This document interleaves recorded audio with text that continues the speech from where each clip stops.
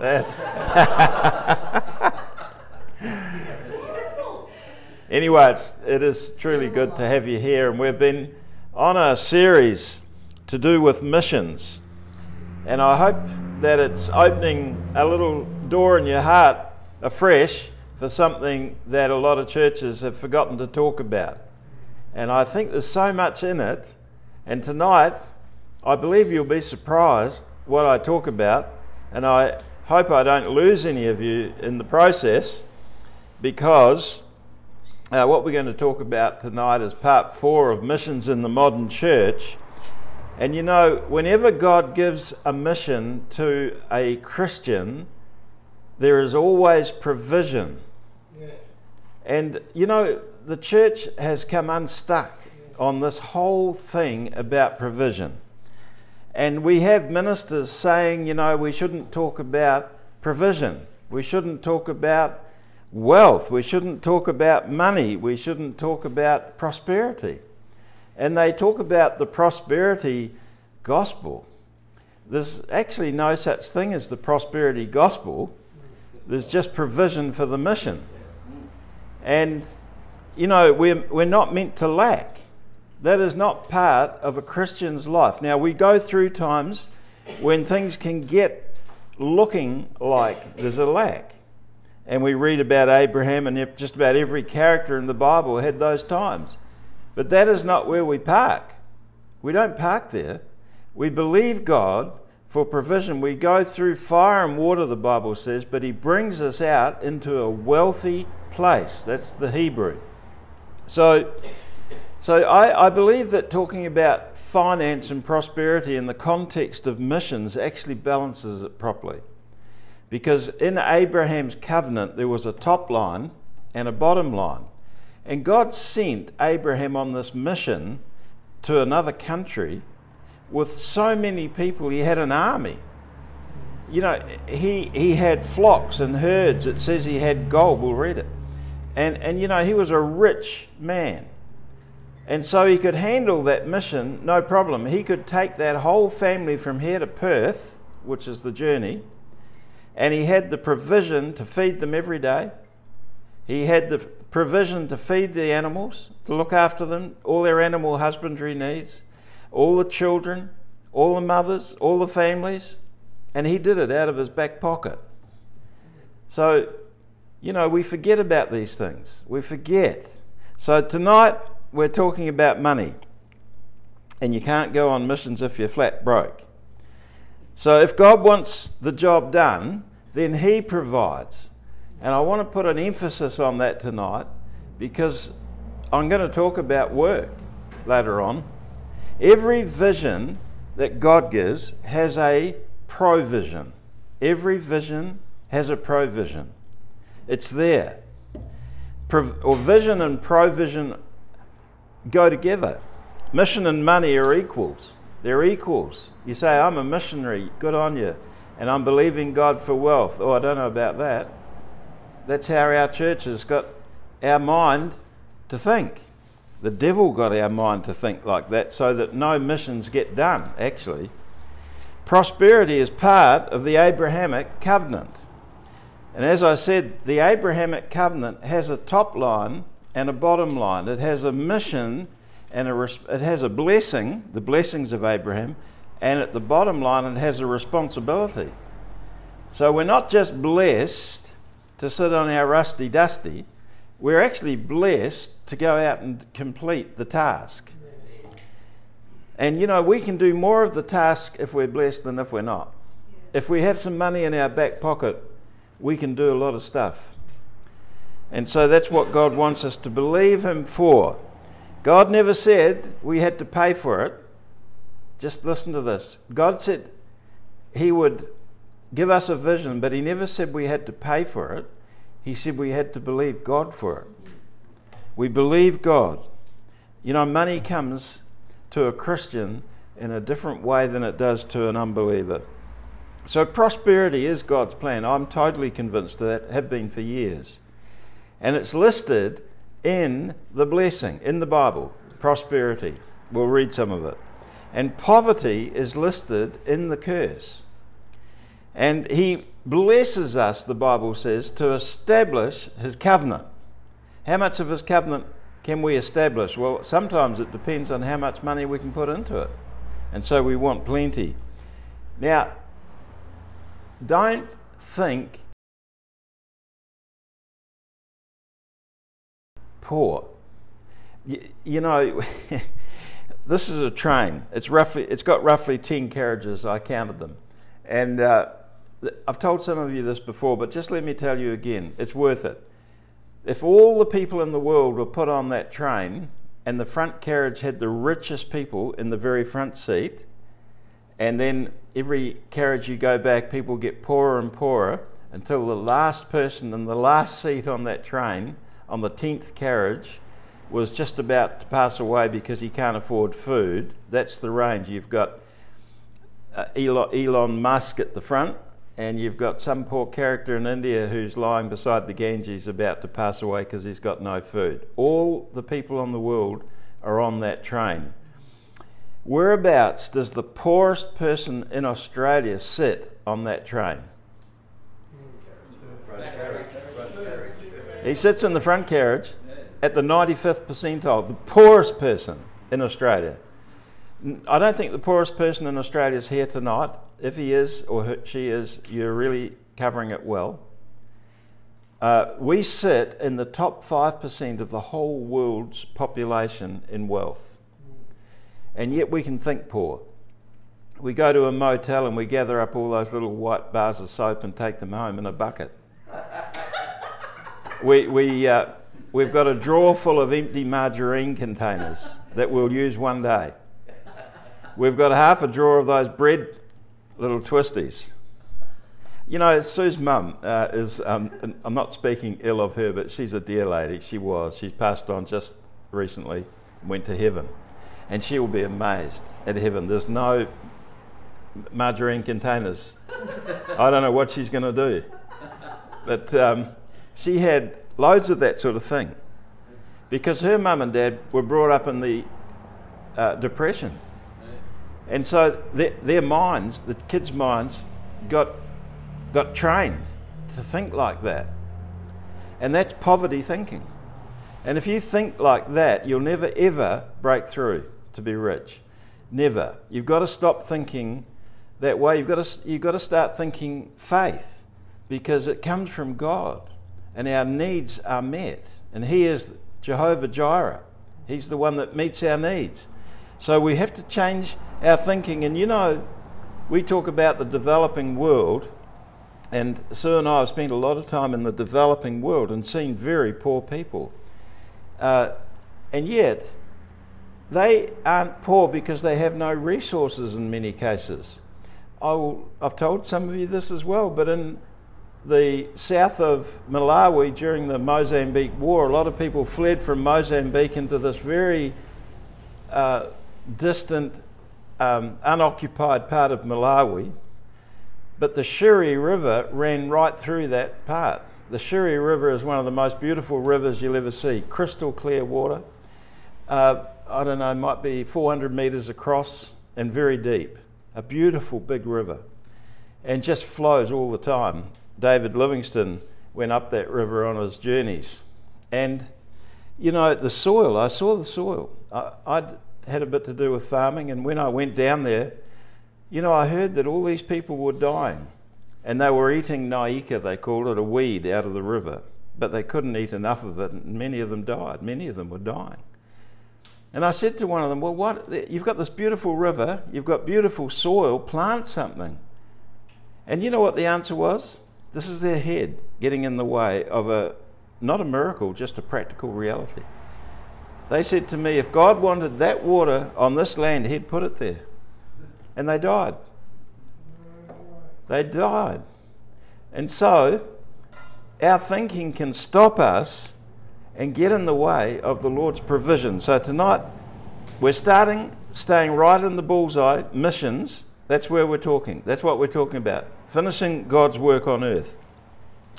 So the devil has so disempowered the church that his provision to get the job done has been laughed at and scorned by even preachers. They laugh at it. They laugh at God's provision. They criticise ministers who seem to be well off. I know some of them, and I know some of the ones they criticise, and I know that they give millions, sometimes a week, to ministries and missions, and never talk about it. But you can't do that unless you're rich. You can't do it. You know, the devil laughs and scorns the church at the moment because they've got no money to do God's will. And I don't want this church to be there. We need to be prosperity thinkers. We need to believe God for money. Money's not evil. Money will do what the owner tells it to do. And if we're born again Christians, we can do a lot with money. Amen? Amen. Anyone with me on this? Amen.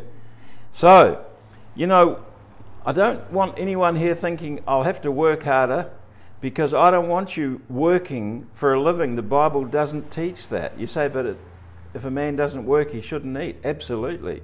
But we don't work for a living. The Bible says we live by faith. That's how we live. We live by faith. And work is important. Proverbs, the New Testament, all of the Bible really teaches that we should work, but not for a living. That's where we get it wrong. You know, the Bible says, let him who stole steal no longer, but rather let him labour, working with his hands what is good, that he may have something to give. We work to give. We work to give. You know, the idea of retirement is actually not in the Bible. It's not in the Bible. People die when you stop work. You watch them. They all retire and sit at the bus stop. Four guys, you know, having a chat in the morning. And you drive past and then there's 3. And then there's 2. And then there's none. Work is what we're meant to do. We're meant to work. We're meant to have our mind engaged, our body engaged. We're meant to be doing something. But not to live, to give. I wonder if we can get that. That's the Bible answer to a lot of things.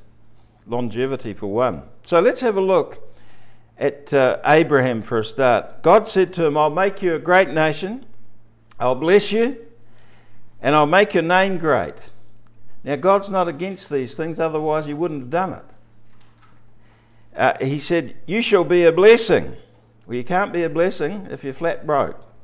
I'll bless those who bless you, and I'll curse him who curses you, and in you, all the families of the earth shall be blessed. Notice that there was a top line and a bottom line. You can't just be blessed and blessed and blessed. I've met rich people. I've worked with them. I've worked with a man, I've told you about him, some of you, that earned 25 million in 6 months when I was with him. And he was the saddest man on earth. He didn't know what to do with his money. He tried a few things. He tried, on average, $9,000 a night at the, where you do all the, at the casino. $9,000 a night. We knew that because he did it on the company's card. He didn't hide it. It was his company and it was his card, so he can do what he likes. But it wasn't hidden. $9,000 a night. Some of you have never spent $9,000 on anything but a car in your life, probably. $9,000 a night in the casino. And he was sad. This man was so sad. He was so sad. He had a mansion on the Gold Coast. I think he still has. A pretty well-known home, actually. He bought a boat. I think it's a 42-footer launch that sits out the front of his house in the canal there. But he's too frightened to use it. But he's got one. He had the top Holden. A lot of it was sort of handmade and hotted up. Amazing car. He took me for a spin in it once and showed me what it could do. And for his birthday, his wife bought him another one, just the same. So, you know, now he's got 2. He had a garage. I forget how many cars it would hold. Maybe 20 or something. I can just forget now. But he came to me once and he said, Dave, I don't know what's wrong with me. He said, I go home and I tell my boys off so severely. He said, because they leave the hall lights on. Yeah, okay. He couldn't work that out himself. And yet he could spend $9,000 on a night. So here's Abraham, a God man, a son of God, a friend of God, and God's blessing him. Now when Abram was 99 years old, the Lord appeared to him and said to him, I am God Almighty. He had to tell him that because there was a few things coming up that Abraham was finding hard to swallow. He said, walk before me and be blameless. Well, you're blameless. This is under the old covenant. Under the new covenant, you're blameless. I will establish my covenant between me and you. Who's going to establish it? God will. And he said, I'll multiply you exceedingly. And Abraham fell on his face, and God talked with him, saying, as for me, behold, my covenant is with you, and you will be the father of a multitude of nations.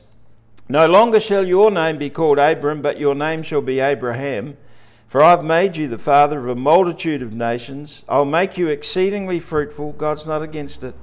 And I'll make nations of you, and kings will come forth from you. I will establish my covenant between me and you and your descendants after you throughout their generations for an everlasting covenant, to be God to you and to your descendants after you. I will give to you and to your descendants after you the land of your sojourning. See how he's telling Abraham, it's not going to be you doing this, I'm going to do this. And we've been brought up, many of us perhaps from a Methodist background particularly, because John Wesley really emphasised how we should labour and work and look after ourselves. And labour and work is good, but not for a living, for a giving. We don't have to look after ourselves. God's got it. The land of your sojournings, all the land of Canaan for an everlasting possession, and I will be their God. It goes on. I'm just skipping from mountaintop to mountaintop here. Abraham will surely become a great and mighty nation, and in him all the nations of the earth will be blessed. It's not just stopping at Abraham. Wealth should never stop with us. We should be a conduit. We should be givers. We should be the means to an end for the mission of God. Genesis 26:4 said, I'll multiply your descendants as the stars of heaven, and I will give your descendants all these lands, and by your descendants all the nations of the earth shall be blessed. See how he keeps it in balance all the way. It's not just bless, bless, bless. It's bless and mission. Genesis 26:1 now talks about Abraham's son. I love this. This is Isaac. There was a famine in the land beside the first famine that was in the days of Abraham. So when Abraham got down into the promised land, there was a famine and they went to Egypt. Well, actually, Isaac found the same thing later on, faced the same trial. Isaac went to Abimelech, king of the Philistines in Gerar. Then the Lord appeared to him and said, don't go down to Egypt. Live in the land of which I shall tell you. Dwell in this land, and I will be with you, and I will bless you. This is a famine. The land's not looking good.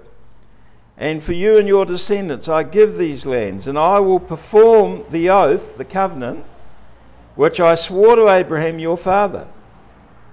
So the pressure's not on Isaac. All he had to do was be in the right place. You've got to be in the right place sometimes. You've got to stay where God wants you, even if it doesn't look good for a while. And I will make your descendants multiply as the stars of heaven. Same promise he gave to his dad. And I'll give to your descendants all these lands, and in your seed all the nations of the earth shall be blessed. So he gives him that responsibility. And because Abraham obeyed my voice and kept my charge, my commandments, my statutes, and my laws. Then we get to Genesis 26. This is one you should remember. Then Isaac sowed in that land. It was a drought. Didn't look good, but he sowed. Sowing is part of the secret to breaking through into God's promises financially.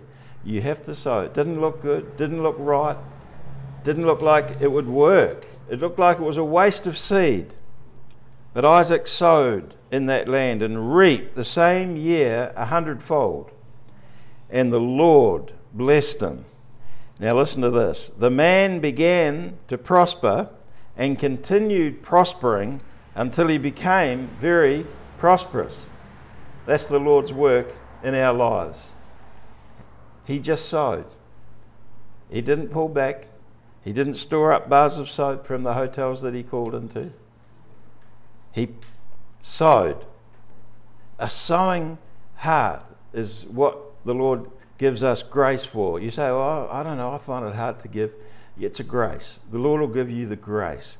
He gave this man grace.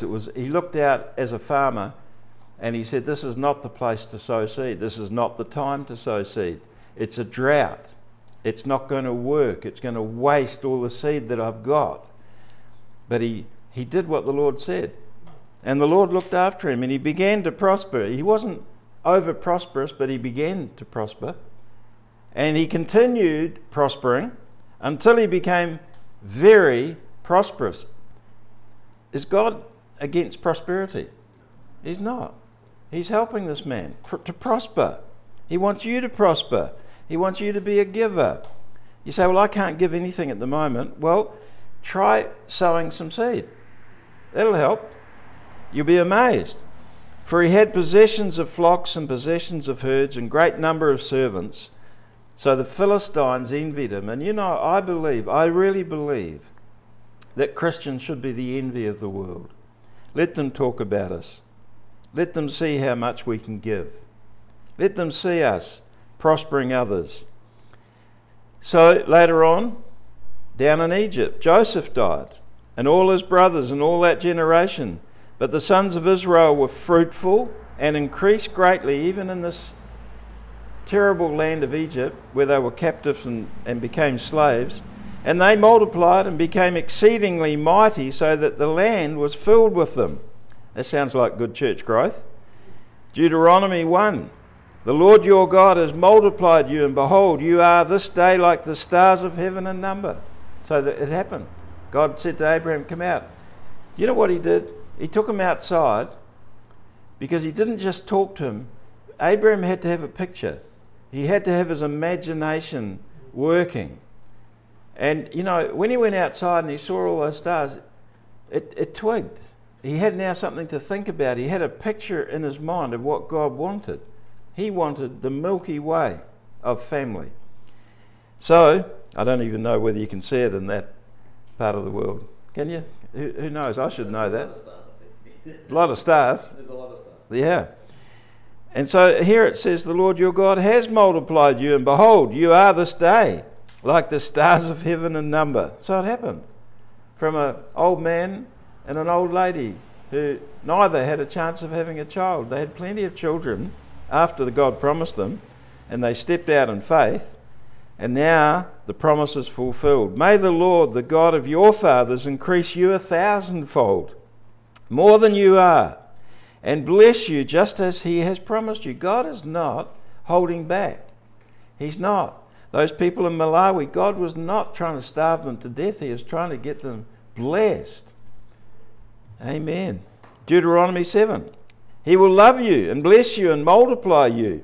He will also bless the fruit of your womb and the fruit of your ground, your grain and your new wine and your oil, the increase of your herd and the young of your flock in the land which he swore to your forefathers to give you.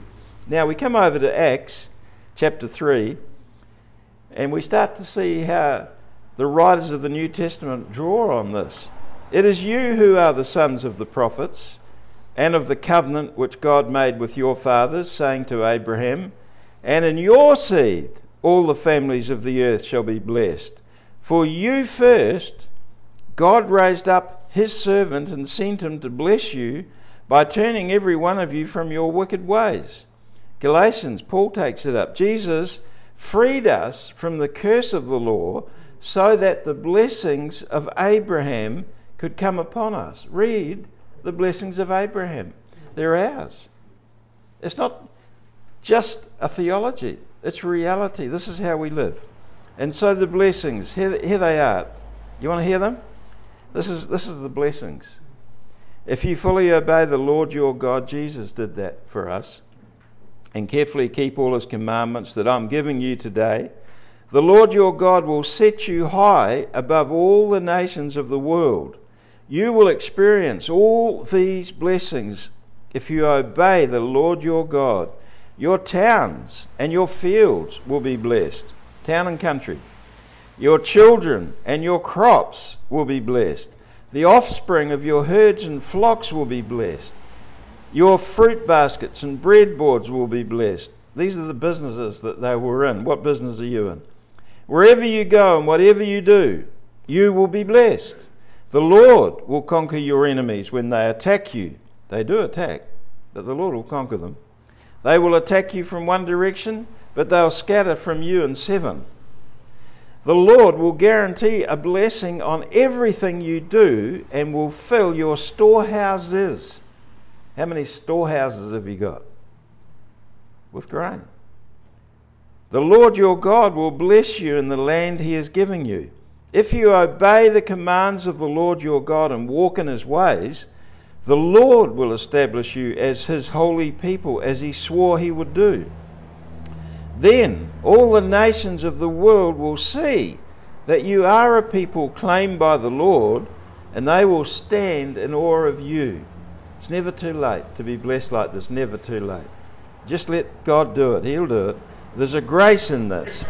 There's a grace, there's a covenant. There's a God on the other side of the covenant wanting to make it happen. Don't you try and sweat it out. The Lord will give you prosperity in the land he swore to your ancestors. We're in the promised land. Amen? So the Lord will give you prosperity. The Lord will give it. People that argue against it, trying to stop the Lord from giving you something. Don't let them. Don't let them. The Lord will give you prosperity in the land he swore to your ancestors to give you, blessing you with many children, numerous livestock and abundant crops. The Lord will send rain at the proper time from his rich treasury in the heavens and will bless all the work you do. Doesn't say don't work.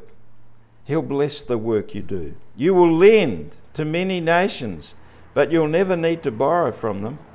If you listen to these commands of the Lord your God that I'm giving you today, and if you carefully obey them, the Lord will make you the head and not the tail.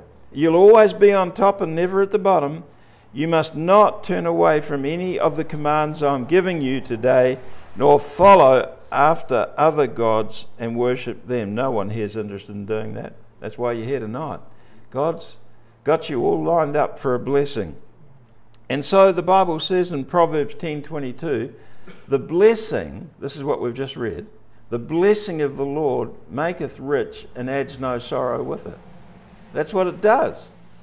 That's what it does. Why would we want to fight against that? Why would we? The devil's got the church almost paralyzed and broke. And some churches are closing. They're broke. Their mission's over. They have got a calling. The building was built. Their forefathers who laid the foundation stone and blessed that building had in mind children coming into that place, families coming into that place. And they're closing them. Sue told me about a church in Maruka, I think, that's been sold to the Islamic faith. That's not what the people that built it had in mind.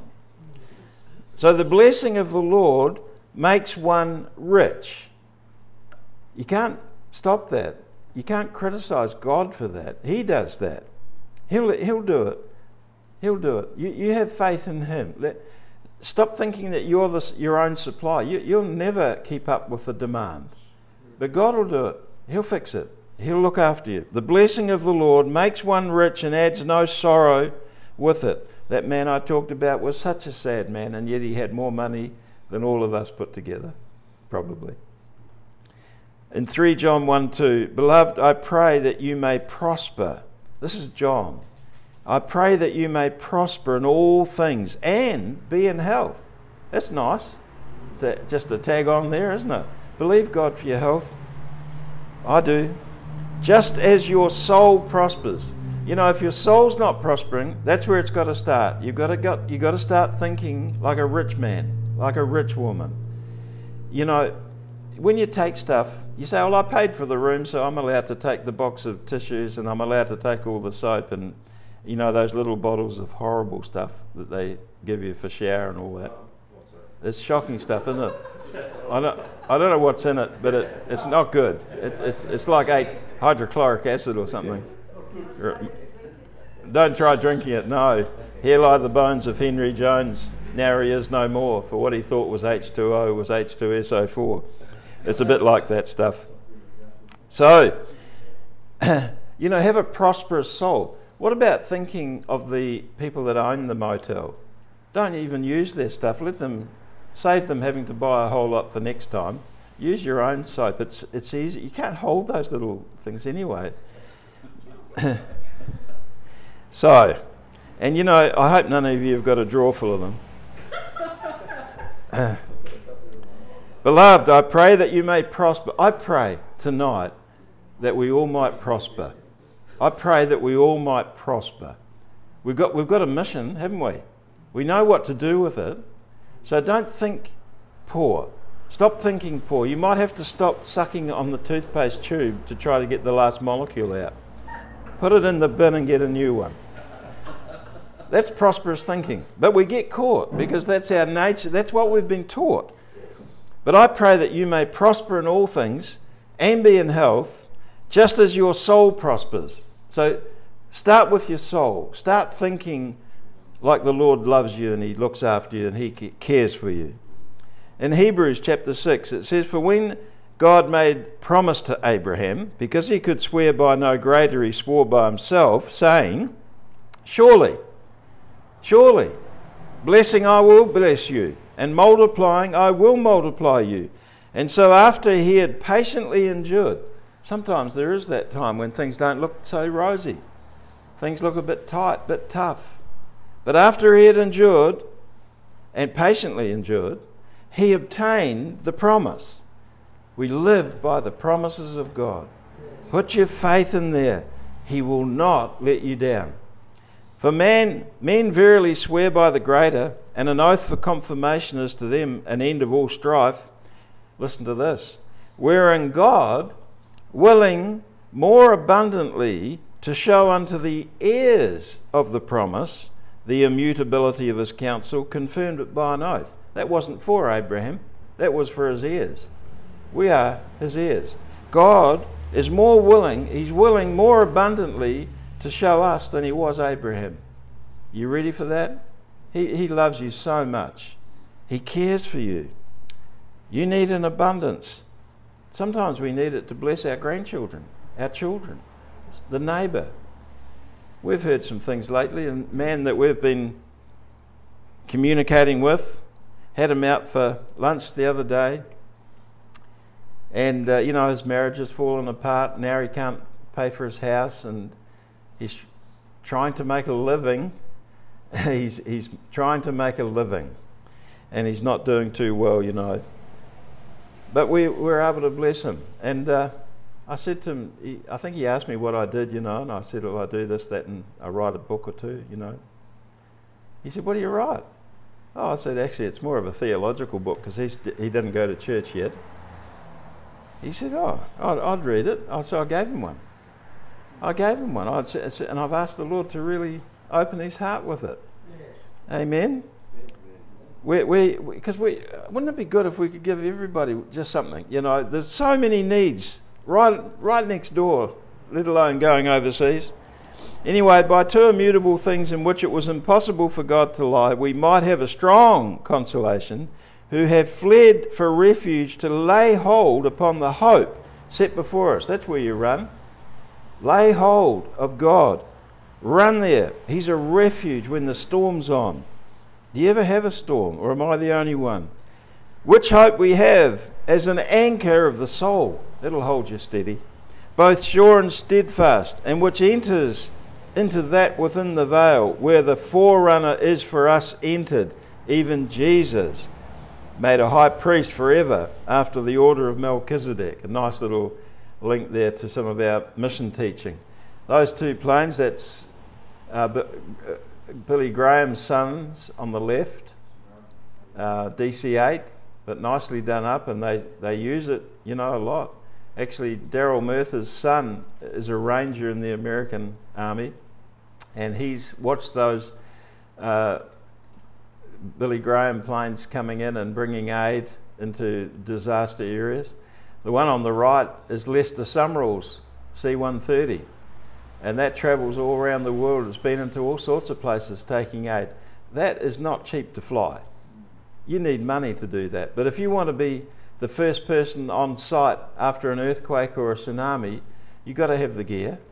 You've got to be able to bless people, and it costs money. They do that. Isn't that great? It's wonderful. It's wonderful. They've got no poverty thinking. Lester Summerall, you know, was just a poor boy really when he started, and now he's got that C-130. Romans 4 says this, "Now the Lord had said to Abram, get out of your country, from your kindred," here's the New Testament picking up on it, "and from your father's house to a land that I'll show you. I'll make you a great nation. I'll bless you and make your name great, and you'll be a blessing." You'll be a blessing. That's the bottom line. That's what it's all for. You will be a blessing. "I will bless those who bless you, and I'll curse him who curses you, and in you all the families of the earth shall be blessed." So we get back into Genesis. After these things, the word of the Lord came to Abram in a vision, saying, "Do not be afraid, Abram. I am your shield and your exceedingly great reward." That's the blessings in a nutshell of Abraham's covenant, protection and wealth.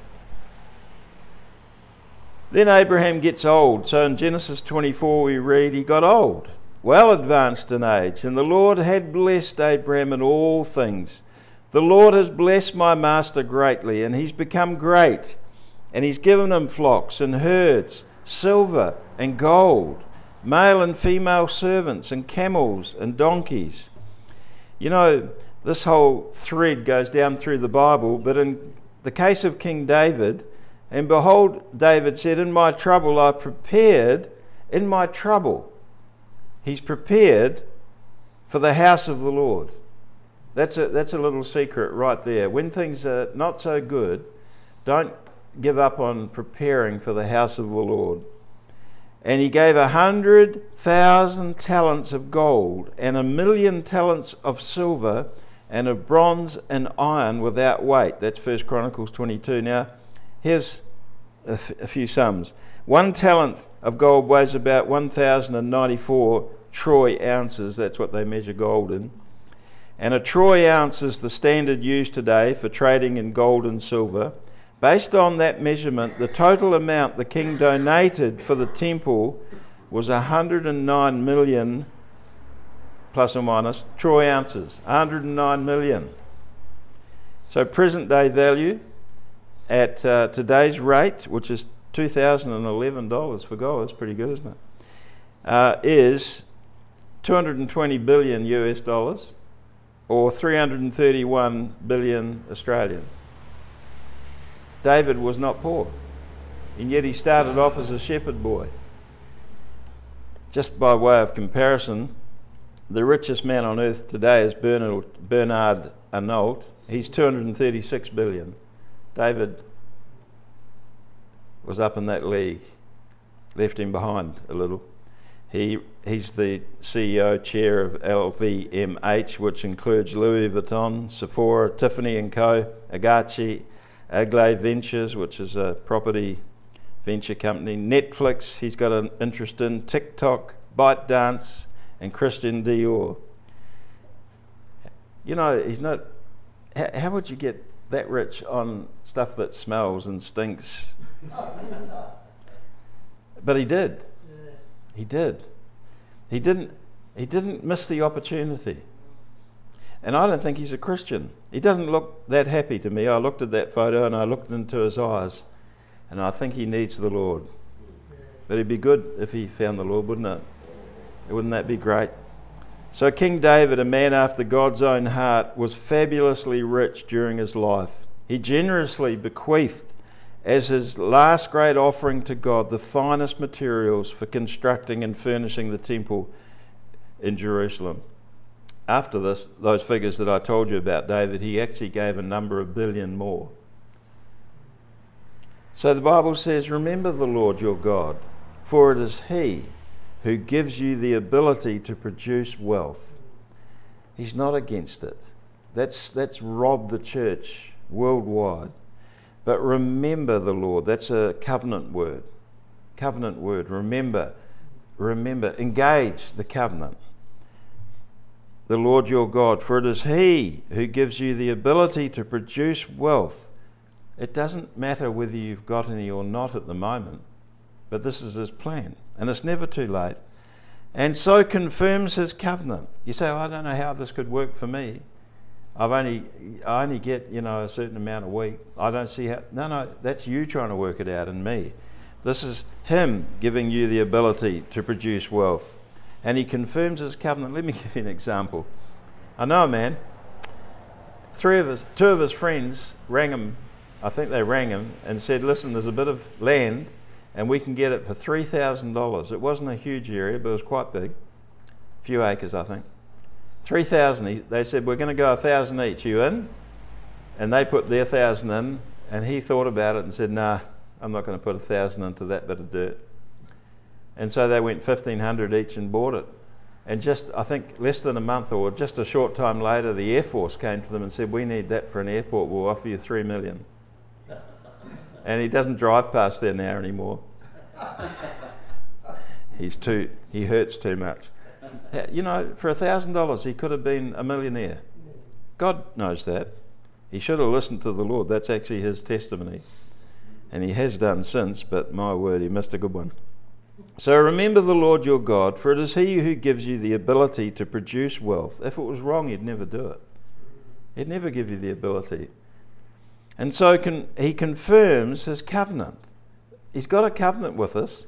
He wants to confirm it. He wants us to see it. And so this is how we do it, which He swore to your ancestors as it is this day. New Living says, remember the Lord your God. He is the one who gives you power to be successful. In order to fulfill the covenant He confirmed to your ancestors with an oath. And New King James, and you shall remember the Lord your God, for it is He who gives you power to get wealth, that He may establish His covenant which He swore to your fathers as it is this day. So Isaiah chapter 1, a great scripture. Many of you will have read and loved this. If you're willing and obedient, you shall eat the good of the land. Don't just be obedient. Get your will in line.